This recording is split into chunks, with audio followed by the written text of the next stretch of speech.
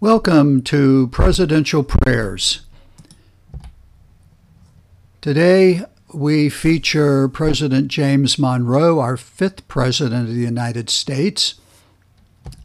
And while we find no written prayer from James Monroe, we do know he was a professing Christian.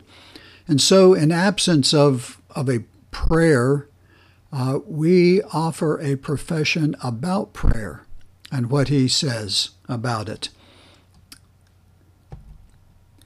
It's called Fervent Prayer, and it was written in 1817.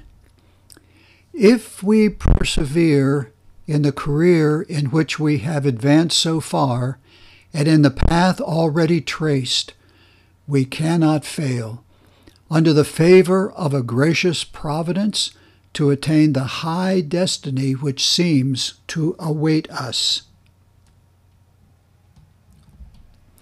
Relying on the aid to be derived from the other departments of the government, I enter on the trust to which I have been called by the suffrages of my fellow citizens, with my fervent prayers to the Almighty, that He will be graciously pleased to continue to us that protection which He has already so conspicuously displayed in our favor.